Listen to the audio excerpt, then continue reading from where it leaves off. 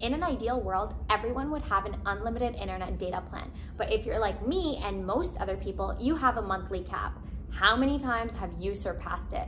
Too many, right? Same. Comment below and make me feel better. I'm going to show you how you can track your data usage and stop going overboard. Grab your iPhone, open up the Settings app, and look for the option labeled either Cellular or Mobile Data and tap on it. Now scroll down to the section that says Current Period. Here you can see how much internet data you've used since you last reset this statistic.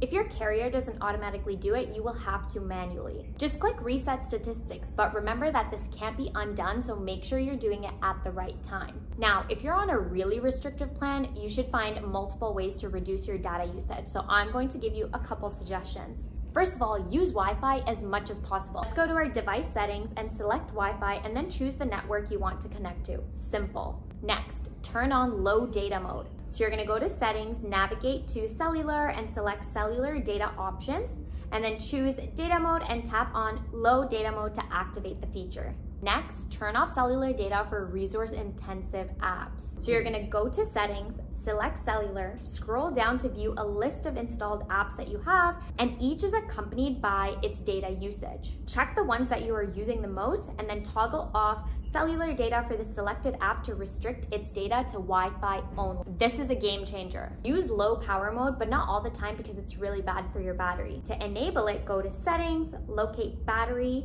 and toggle on the low power mode switch. Next, turn off or restrict background app refresh. To do this, go to settings, general section. Now find and select background app refresh and toggle off the feature for specific apps that you don't need constantly running in the background. Now, one of the biggest battery and data drainers is location services. Let's see how to fix this problem. Go to settings, go to privacy and security, select location services. Now you have two options. So the first option is you disable the location services for all apps, which you just toggle off that switch, or you could disable it for specific ones. So for individual app settings, locate the app, and in the allow location access section, just select never. Now, if you use all these practices, there's no way you should be passing your data limit. Good luck.